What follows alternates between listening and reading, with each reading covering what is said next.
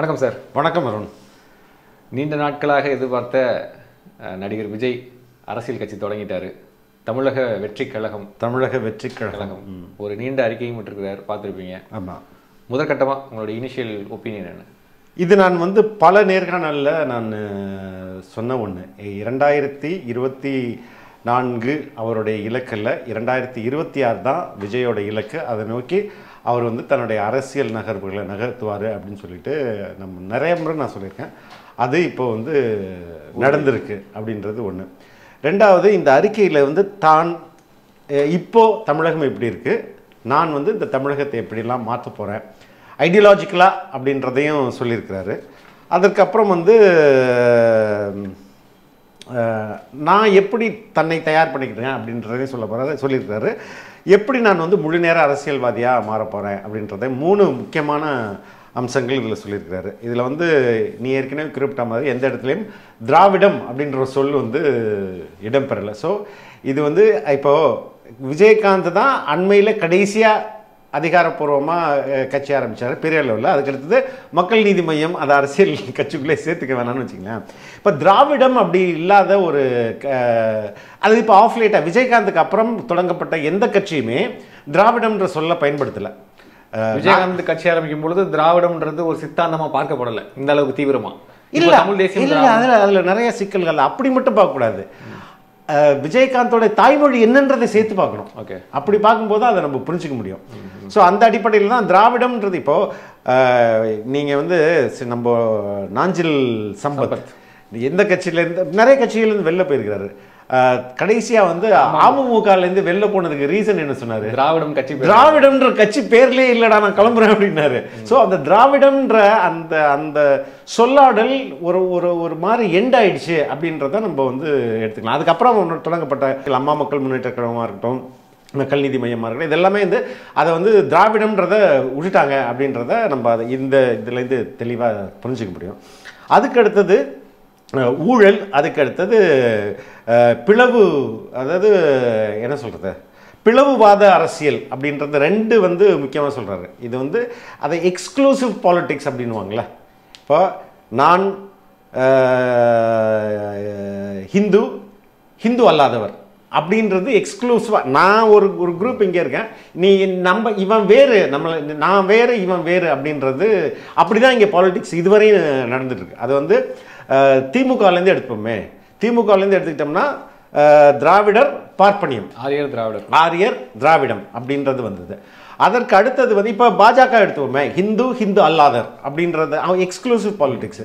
அதே மாதிரி தமிழ் தேசிய அமைப்புகள்லாம் தமிழர் அல்லாதவர் அப்படின்றது தான் இங்கே உள்ள பொலிட்டிக்கல் ஃபிலாசபியாக ஐடியாலஜிக்கலாக சித்தாந்த அடிப்படையில் அந்த எக்ஸ்க்ளூசிவ் பாலிட்டிக்ஸ் தான் இருந்து வந்தது.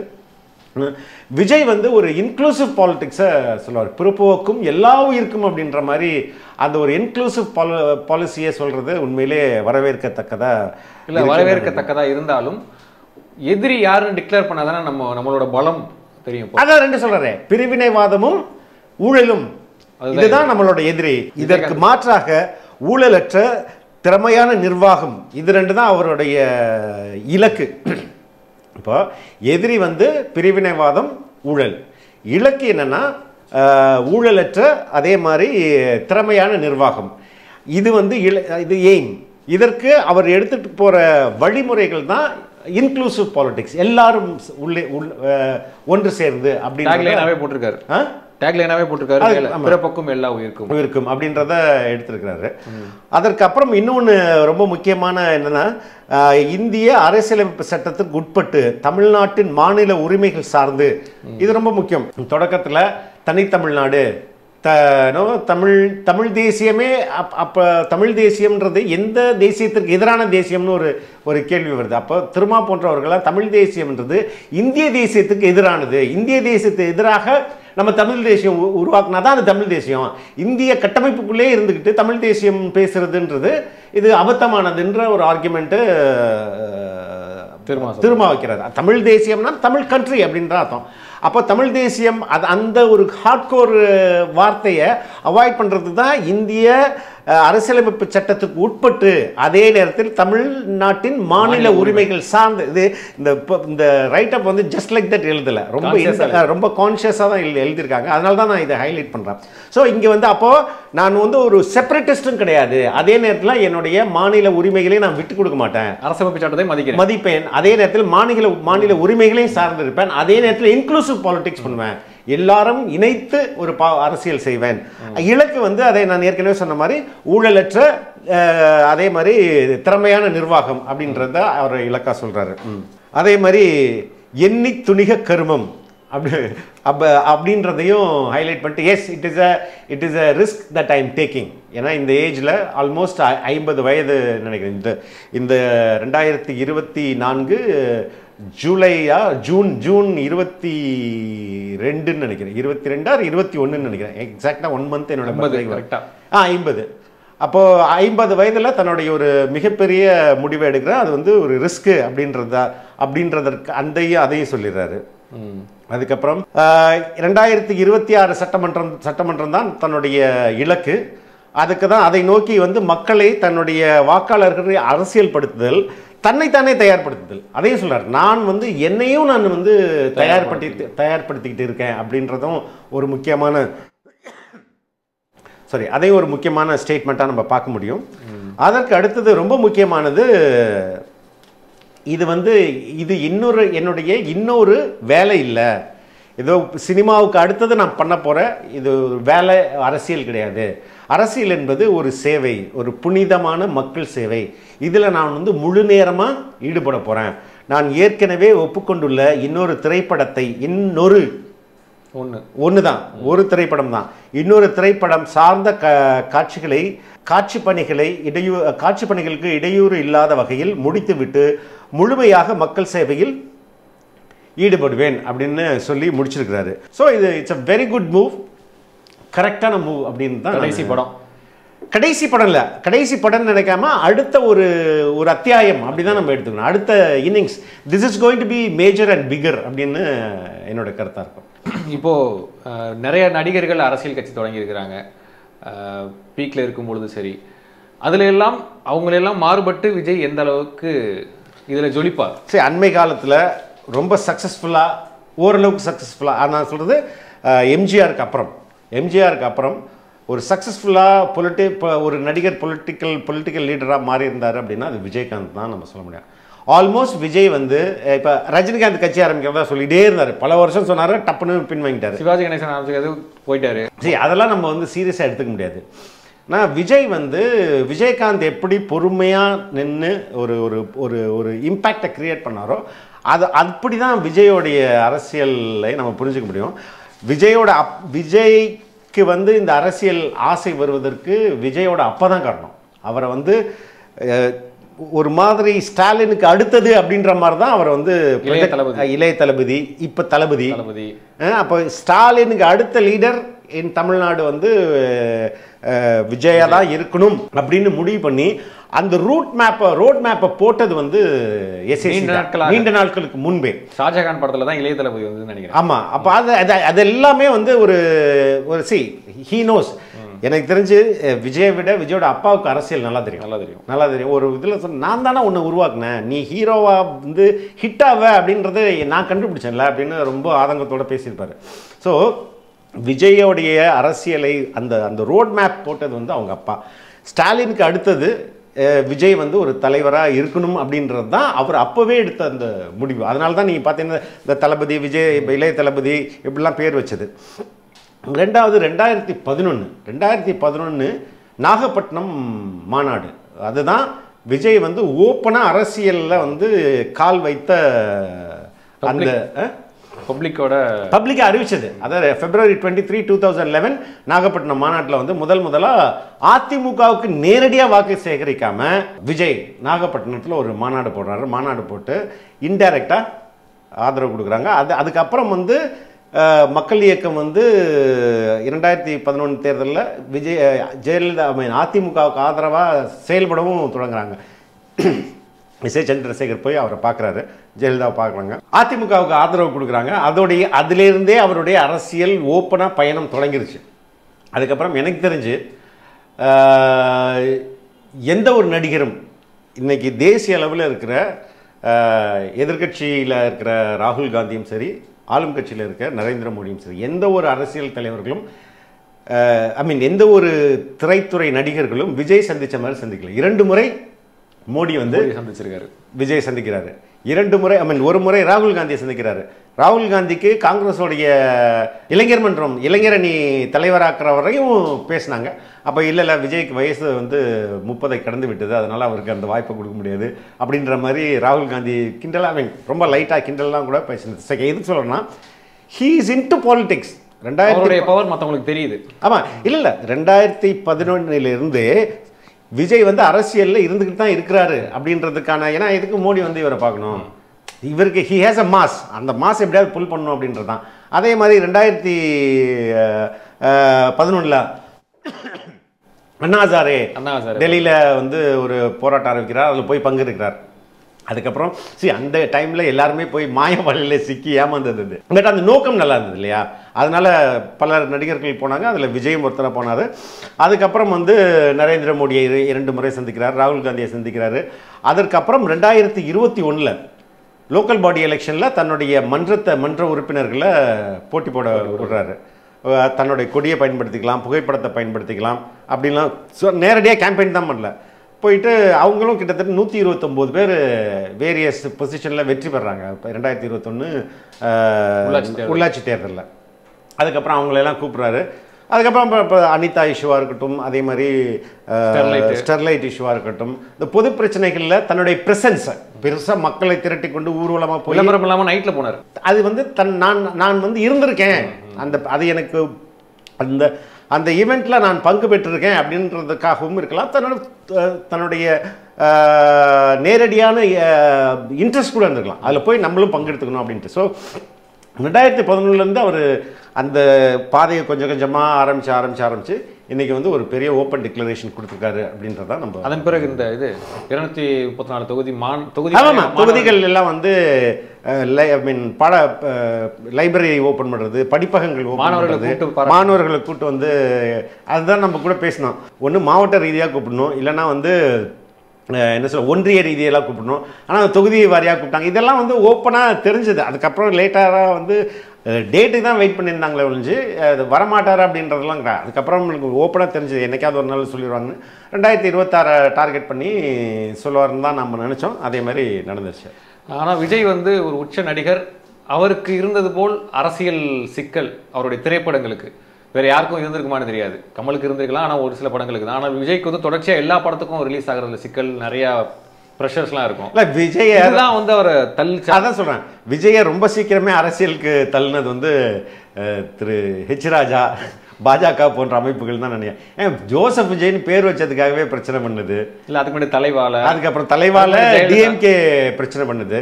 எனக்கு தெரிஞ்சு ஒரு நடிகை சொன்னாங்க, இது வந்து நான் கேட்ட தகவல் தான், தலைவால ஜெயலலிதா ஏதோ ஒரு பர்சனல் பிரச்சனைக்காக அந்த டைமில் ஆளுங்கட்சியாக இருந்த ஒரு அரசியல் அமைப்பு கட்சி வந்து இந்த நம்மளுடைய கழிவு நீர் இருக்குல்ல, அதை ஒரு லாரியில் எடுத்துகிட்டு போய் விஜய் வீடு ஃபுல்லாக ஊற்றிட்டு வந்தாங்களாம், கார்பரேஷன் லாரியில் எடுத்துகிட்டு போய். அப்போ எந்த அளவுக்கு ஊண்டு பண்ணிப்பேன், டேய் நீங்கள் ஒரு கட்சியை வச்சு தானடா நீங்கள் இந்த ஆட்டம் ஆடுறீங்க அப்படின்றது அவர் மனசுக்குள்ள இருந்தார். ஸோ கிட்டத்தட்ட எல்லா அரசியல் கட்சிகளுமே அவர் வந்து இந்த முடிவுக்கு தள்ளியிருக்கு அப்படின்றது தான் நம்ம புரிஞ்சுக்கணும். அதில் பிஜேபியோடைய ரோல் முக்கியமானது. அவங்க தான் ஓப்பனாக பண்ணாங்க. 2011 அதிமுகவுக்கு ஆதரவு கொடுத்து அந்த கட்சி வெற்றி பெற்று, அந்த வெற்றி பெற்றதை அடுத்து வர்ற ஒரு அடுத்த ஆண்டில் விஜயோடைய பிறந்த நாளை ஒரு மாபெரும் பொதுக்கூட்டமாக நடத்தணும்னு விஜயோட அப்பா ஆசைப்பட்டு அதுக்கு பர்மிஷன்லாம் கேட்டாங்க. அப்போ அது தடுத்து நிறுத்தப்பட்டது. அப்படி ஒரு நிகழ்வே நடக்கலை. அதுக்கப்புறம் அகெயின் அதிமுகலேருந்து பிரச்சனைகள் நிறைய வந்தது. அது மாதிரி திமுக, அதிமுக, பாஜக எல்லா கட்சிகளுமே அவருக்கு பிரச்சனை கொடுத்தாங்க. பாஜக பிரச்சனை கொடுத்ததுக்கு அப்புறம் தான் அவர் தன்னுடைய பேரை ஜோசப் விஜயன் நிறைய பேர் தெரியாது. அதுக்கப்புறம் ஓப்பனாக அது இல்லாமல் அந்த பிரச்சனை டைமில் நம்மள்ட்ட இன்றைக்கி அந்த ஃபுட்டேஜ் இருக்குது. எலெக்ஷனுக்கு ஓட்டு போட வருவார். ரொம்ப அதிகாலையில் பரபரப்பெல்லாம் இல்லாமல் ரொம்ப அதிகாலையிலே வந்துட்டு ஓட்டு போடுறதுக்கு மக்களாக க்யூவில் நிற்பார். நீலாங்கரை. ஆமாம், நீலாங்கரை இல்லை, அதில் வந்து ஒரு கையில் ஒரு பிரேஸ்லெட் மாதிரி இருக்கும், அதில் ஃபுல்லாக சிலுவையாக தொங்கும். அதை வேற நல்லா தெரிகிற மாதிரி எல்லாருக்கும். படம் பிகில் படத்தில் வில்லனோட பேர் சர்மா இல்லை, அந்த கேரக்டர் அப்படி அது நம்ம வச்சுக்கலாம். அது ஒரு கிரியேட்டர் அப்படி தானே வந்து சட்டையர் பண்ண முடியும். ராஜா சர்மா அப்படின்றத ராஜாவை தூக்கிட்டு சர்மா வச்சு அதில் அந்த அப்பாவோட கேரக்டர்ல குங்குமம் வச்சிருப்பாரு, சிலுவை போட்டிருப்பாரு, மைக்கேல் ராயப்பன் அப்படின்றது. அது மாதிரி தான் பிறப்புக்கும் எல்லாம் அப்படிதான் இங்கே வந்து நிற்குது. ரெண்டாவது, இப்போ இந்த விஜய் ஒரு உச்ச நடிகர், தனக்கு பின்னால் ஒரு பெருங்கூட்டத்தை வச்சிருக்கக்கூடிய ஒரு நடிகர் அரசியல் கட்சி தொடங்குறது யாருக்கெல்லாம் நடுக்கத்தை ஏற்படுத்தும்? ஃபர்ஸ்ட் ஆஃப் ஆல் இதுவே ஒரு பெரிய மூவ். ஏன்னா எனக்கு இப்போ ரஜினிகாந்த் வந்து இந்த வயசுல நடிச்சிட்டு இருக்காரு, கமலஹாசன் இந்த வயசுல நடிச்சிட்டு இருக்காரு, விஜய்க்கு 50 வயசு தான் ஆகுது, 50 வயசு ஆக போகுது, 49ஓட எண்டில் இருக்காரு. இன்னும் நடிக்கலாம், ஏன்னா ரசிகர்கள் கூட்டம் இருக்குது, ப்ரொடியூசர் பணம் தரத்துக்கு ரெடியாக இருக்கிறாங்க. இப்படி ஒரு முடிவு எடுத்ததே ரொம்ப ஸ்ட்ராங்கான முடிவு தானுங்களேன். அப்போ இது வந்து தனக்கு வந்து ஒரு போஸ்ட் ரிட்டையர்மெண்ட் லைஃப் அரசியல் இல்லை அப்படின்றத தெளிவுபடுத்திட்டாரு. அப்போ இது வந்து ரொம்ப I am going to play very serious role, full டைமாக நான் இறங்க போகிறேன்னு சொல்லியாச்சு. அப்படி இருக்கும்போது இது வந்து எல்லா அரசியல் கட்சிகளுக்குமே ஒரு பெரிய பதட்டத்தை ஏற்படுத்தும், காங்கிரஸ் கம்யூனிஸ்டை தவிர மற்ற எல்லா அரசியல் கட்சிகளுக்குமே ஒரு பெரிய பதட்டத்தை ஏற்படுத்தும். ஏன்னா நான் ஏற்கனவே இந்த ரீசனை தான் சொல்லியிருந்தேன், ஒவ்வொரு கட்சியாக பார்ப்போமே. இப்போ வந்து we are in 2024, இன்னும் 2 ஆண்டுகளில் 2026 நமக்கு வந்து சட்டமன்ற தேர்தல் வரும். இந்த சட்டமன்ற தேர்தலை யாரெல்லாம் எதிர்கொள்வாங்க அப்படின்னு பார்ப்போமே. இப்போ இருக்கிற லெட்டஸே திமுகலேருந்து எடுத்துப்போம். திமுகவில் நிச்சயமாக ஸ்டாலினால் ஒரு மிகப்பெரிய ஆக்டிவ் ரோல் அன்னைக்கு ப்ளே பண்ண முடியாது. ஹெல்த் ரீதியாகவே சொல்கிறேன், கேம்பெயின் போடுறது அதெல்லாம் பண்ண முடியாது. அப்போ அங்கே வந்து உதயநிதி ஸ்டாலின் தான் அங்கே அன்னைக்கு திமுகவுடைய. இப்போ இது திமுக இந்த நிலைமை.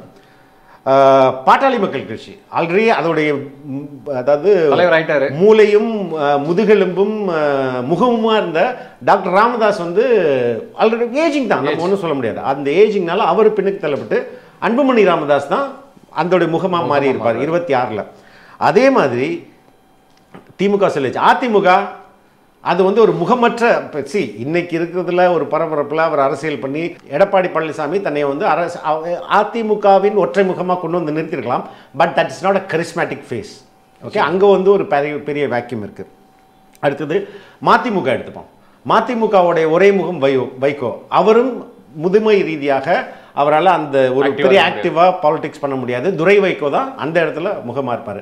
இப்போ எஞ்சி இருக்கிற மற்ற 2 கட்சிகள், ஒன்று வந்து விசிகா, இன்னொன்று வந்து நாம் தமிழர். இப்போ நாம் தமிழரும் விசிகாவும் முகங்கள் 2 பேருமே ஸ்ட்ராங்காக இருப்பாங்க, ஹெல்த்தியாக இருப்பாங்க. 60 வயசு அந்த ரேஞ்சில் அத்தரமாக இருப்பார். இவரும் கிட்டத்தட்ட அந்த ஏஜ் குரூப்பில் தான் இருப்பாங்க.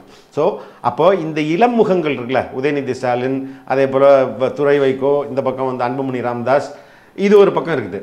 இதுக்கு எல்லாத்துலேயும் ஒரு பெரிய வெயிட்டாக ஒரு கருங்கலை வச்ச மாதிரி விஜய் வந்து நிற்பார். He has tremendous crowd following. இந்த யங் ஓட்டர்ஸ் இருக்காங்களே, அவங்களுடைய ஓட்டு எக்கச்சக்கமாக இருக்குது.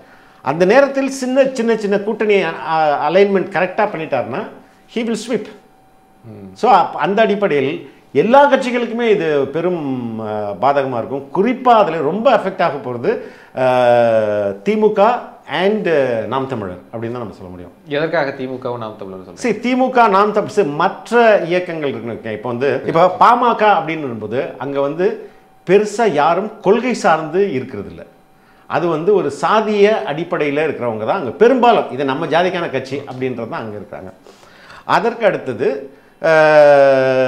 விசிகா எடுத்துப்போமே. விசிகா அரசியல்படுத்தப்பட்ட உறுப்பினர்கள் தான் அங்கே அதிகம். சும்மா ஒரு ரசிகர் அரசியல் அங்கே நடக்கிறது இல்லை. ஓகேவா? அதற்கு அடுத்தது நாம் தமிழர், அதுக்கடுத்து திமுக. இது ரெண்டோட இளைஞர்கள், நாம் தமிழர்ல பெரும்பாலும் இளைஞர்கள் தான். அவங்க ஆல்ரெடி ஒரு பக்கத்தில் விஜயோட ரசிகர்களாக தான் இருப்பாங்க. சரி, அவன் எல்லாமே சின்ன பசங்க, விஜயோட ரசிகர்கள் தான் இருப்பான். பெருசாக அரசியல் பயமாக்கப்பட்ட அரசியல் முதிர்ச்சி அந்த உறுப்பினர்களுக்கு இருக்காது. ஸோ அவங்களுக்கு ஒரு பெரிய ஆபத்து. இவங்க வந்து ரொம்ப இந்த இளைஞர்களே இப்போதான் புதுசாக உதயநிதியை அட்ராக்ட் ஆகி வரவங்க எல்லாமே அதுவே வந்து ஒரு கொள்கை ரீதியெல்லாம் வந்து ஈர்ப்பு கிடையாது. ஸோ இந்த ரெண்டுலேருந்து அதிகமாக அந்த பக்கம். ஏன்னா முன்னாடி விஜயகாந்த் கட்சி ஆரம்பிச்சும் போது பெரும்பான்மை பாமகலேருந்து தான் போனாங்க. அது மாதிரி இந்த 2 கட்சியிலேருந்து தான் அதிக அளவில் விஜயோடைய அரசியல். இல்லை, இப்போ திமுக கூட ஓரளவுக்கு கன்சிடர் பண்ணலாம் நீங்கள் சொன்ன ரீசனை. ஆனால் நான் தமிழர் கட்சியிட்டே நான் கேள்வி வச்சிருக்கிறேன். அவங்க என்ன சொல்கிறாங்க அப்படின்னா, எல்லா கட்சியிலையுமே விஜய்க்கான ரசிகர்கள் இருப்பாங்க. ஆனால் வந்து கட்சின்னு பார்க்கும் பொழுது அவங்க வந்து போக மாட்டாங்க அப்படின்ற அவங்க ஒரு ஜஸ்டிஃபிகேஷன் கொடுக்குறாங்க. ஜஸ்டிஃபிகேஷன் கொடுப்பாங்க. ஆனால் பெரும்பான்மையான நாம் தமிழர் சப்போர்ட்டர்ஸ் எல்லாம் ரொம்ப ஏங்க. அவர் சீமானே சொல்லியிருக்காரு, என்னுடைய கட்சிக்காரன் இப்போ தான் ஸ்கூலில் இருக்கிறான், அவன் வந்து தான் என்ன, அதுதான் அவங்களுடைய இதுவாக இருக்கும்போது that group will easily move. அதை ஈஸியாக இழுத்துற முடியும்னு நான் சொல்கிறேன். 10 வரைக்கும் விஜய்க்கு பெண்கள் ரசிகைகள்லாம் நிறையா. ஆமாம், அண்ணா அண்ணன் தானே கூப்பிட்றாங்க பெரும்பாலும். ஆனால் எனக்கு வந்து இது வந்து ஒரு நீங்கள் சொன்ன மாதிரி ஒரு அனைவரும் உள்ளடக்கிய ஒரு அரசியல் கட்சியாகவும், திராவிடம் இல்லை தமிழக வெற்றி அப்படின்னு அதை சுற்றி ஒரு 30 ஸ்டார் இருக்குது. அந்த லோகோவில் பார்த்தீங்கன்னா தமிழ்நாடு போட்டு ஒரு 30 ஸ்டார் இருக்குது. அந்த 30 ஸ்டார் தான் என்ன அர்த்தம்னு தெரியல. இது ஒரு தமிழ் தேசிய கட்சி மாதிரி தோணுதா உங்களுக்கு? இல்லை, அதான் தமிழ் தேசியம்ன்ற வார்த்தையும் அதில் திராவிடமும் இல்லை, தமிழ் தேசியம் இல்லை. ரொம்ப கேர்ஃபுல்லாக தமிழர் உரிமை, மாநில உரிமை, அதே நேரத்தில் இந்திய அரசியலமைப்புக்கு கட்டுப்பட்ட அப்படின்ற 2 வார்த்தைகள் போட்டு அது பேலன்ஸ் சமன் செய்யப்பட்டிருக்குல்ல. அந்த அடிப்படையில் எந்த ஒரு இந்திய அளவில் எந்த ஒரு மாநில கட்சியும் எப்படி செயல்படுமோ அந்த அடிப்படையில் அந்த செயல்பாடுகளை தான் அவங்க அதை தான் வந்து சித்தாந்தமாக எடுத்திருக்காங்க. ஸோ பார்க்கலாம் சார் விஜயனுடைய அடுத்தடுத்த நகர்வுகள் எப்படி இருக்குன்றது. He will have a very, இனிமே நகர்வுகள் வேகமாக இருக்கணும், அது ரொம்ப முக்கியம். ஏன்னா 2 வருஷம், இந்த 2 வருஷத்துக்கு அப்புறம் வந்து இப்போ இன்னும் 2 வருஷத்துக்கு முன்னாடியே அவர் தன்னுடைய ஆக்டிவாக ஆரம்பிக்கணும். மேபி அவர் என்ன சொல்கிறது, இந்த பார்லிமெண்ட் எலெக்ஷன் முடியட்டும் அப்படின்றாரு. ஜூன் மாதத்துலேருந்து அவருடைய ஆக்டிவிட்டீஸ் ரொம்ப ஸ்பீடாக நடந்தால் தான் 26 வந்து அவர் எதிர்கொள்கிறதுக்கு தயாராக. 26ல் கணிசமான வெற்றி கிடைக்குமா இல்லை விஜயகாந்த் மாதிரி? டெஃபினட்டாக அதான் சொல்கிறேன், இவ்வளோ வேகன்சி இருக்குதுங்க. நான் சொன்ன மாதிரி இவ்வளோ வேகன்சி இருக்குது. அந்த வேகன்சியை சரியாக பயன்படுத்திட்டாருன்னா ஃபர்ஸ்ட்லேயே அடிச்சிடலாம். அதுக்கு பாசிபிலிட்டிஸ் நிறையா இருக்குது. நீ ஜஸ்ட் இமேஜின், உதயநிதி ஒரு இடத்துக்கு கேம்பெயின் போகிறாரு, அடுத்த நாள் அதே ஊருக்கு விஜய் கேம்பெயின் போகிறாரு. க்ரௌட் எப்படி ரியாக்ட் பண்ணும்? யாருக்கு எப்படி ரியாக்ட் பண்ணும்? விஜய்க்கு தான் கூட்டம் வரும், கூட்டம் நிறையா வரும் இல்லையா? அதுதானே அதை வந்து அதை இந்த கிரவுண்டு, அதுக்கப்புறம் இங்கே இருக்கிற வாய்ப்புகள் எல்லாம் சரியாக இருந்தாலும் அதை நம்ம எப்படி கரெக்டாக எடுத்துகிட்டு போகிறோன்றத அந்த சேலஞ்ச் தான் விஜய்கிட்ட ரொம்ப பெரிய சேலஞ்சாக இருக்குது. இப்போ நீங்கள் சொன்னீங்க 2026ல் அவர் அமைக்க போகிற கூட்டணியும் ரொம்ப முக்கியமானது. கூட்டணி ரொம்ப முக்கியமானதாக இருக்கும். அப்போது இங்கே எல்லாருமே அடுத்த முதலமைச்சர் கனவுல இருக்கிறாங்க. எல்லாருக்கும் கொடுத்துட்டு போங்க. நான் என்ன சொல்றேன், விஜய் தலைமை ஏற்று யார் வருவாங்க? If you want power you have to two some ஸ்ட்ராட்டஜிக்காக நீங்கள் பண்ணணும். ஜெகன் 5 துணை முதல்வர் கொடுக்கலையா? கொடுங்க. கூட்டணியில் 2 வருஷம், நீங்கள் 2 வருஷம் இல்லை துணை முதல்வர், நான் முதல்வர், 5 துணை முதல்வர் கொடுத்துட்டு போங்க. என்னை கேட்டால் இதுவரையும் எல்லா இங்கே துவக்கப்படுற எல்லா அரசியல் கட்சிகளுக்குமே ஆசை ஒன்று தான். என்ன ஆசை? ஆட்சி ஆகும். ஆட்சியை நம்ம பிடிக்கணும். வா கூட்டணி ஆட்சின்னு வா. ஃபர்ஸ்ட் டைமு கூட்டணி ஆட்சி வாங்க, அதிகார பகிர்வு வாங்க, உட்காருங்க எல்லாருன்னா. அப்படி ஒரு நிலைப்பாடை விஜய் எடுத்தாருன்னு வைங்களேன், யார் நோன்னு சொல்லுவா? அதுக்கு நிச்சயமா அது பெரிய அரசியல் மாற்றம், பெரிய அரசியல். அதை தான் சொல்றேன் நான். இங்க எல்லாமே சாதகமா இருக்கு. அப்படி ஒரு நிலைப்பாட்டுக்கு திமுக வரவே வராது. செத்தாலும் நாங்க தான் அப்படின்னும், இல்லைன்னா நாங்க எதிர்கட்சியா கூட இருக்கிறோம். விசிகெல்லாம் உடனே ஓகே சொல்லுவாங்க, கண்டிப்பா ஓகே சொல்லுவாங்கன்றேன் நான். விசிகா ஓகே சொல்லுவாங்க, நாம் தமிழர் ஓகே சொல்லுவாங்க, வேற யாரும் நோன்னு சொல்லுவா இதுக்கு? புரியுதா நான் சொல்றது? அதனால அந்த ஸ்ட்ராட்டஜி தான் ரொம்ப முக்கியம். So first 5 years you establish, give a very good governance. அதுக்கு அடுத்த வருஷத்தை கட் பண்ணுங்க. கூட்டணி ஆச்சு. இப்போ ஒன்ஸ் நம்ம ப்ரூவ் பண்ணுறதுக்கு தான் நமக்கு ஆப்பர்ச்சுனிட்டி தேவை. அந்த ஆப்பர்ச்சுனிட்டி அதை நம்ம தான் ஏற்படுத்திக்கணும். ஒரு கூட்டு அதிகார பகிர்வில் ஒரு ஆட்சி அமைக்கிறோன்னு சொன்னால் எல்லா அரசியல் கட்சிகளும் வரும். நம்மளுடைய போர்ட்ஃபோலியோ தீர்மானிங்க. உங்களுக்கு இத்தனை மினிஸ்ட்ரி, உங்களுக்கு இத்தனை மினிஸ்ட்ரி, எனக்கு இத்தனை மினிஸ்ட்ரி, உங்களுக்கு ஒரு துணை முதலமைச்சர், உங்களுக்கு ஒரு துணை முதலமைச்சர், முதல் 5 ஆண்டுகள் பட்டய கலப்பு. அதுதான ஒரு ஆரோக்கியமான அரசியல். அதான் ஆரோக்கியமான அரசியல். அதுக்கு அடுத்து நீங்கள் ப்ரூவ் பண்ணுங்க. அப்புறம் எல்லா மக்களும் உங்களுக்கு தானே ஓட்டு போட போகிறாங்க. ஸோ அதனால சொன்னால் வாய்ப்புகள் நிறைய இருக்குது. இது கரெக்டாக பயன்படுத்திக்கிட்டு தான் ரொம்ப பார்க்கலாம். இந்த காணொலியை அவர் பார்ப்பாருன்னு நம்புவோம். பார்த்தா நல்லது. 2 வருஷம் டைம் இருக்குது, என்ன முடிவெடுக்க போகிறான்றதை பார்க்கலாம். ரொம்ப நன்றி சார். நன்றி அருண், தேங்க்யூ.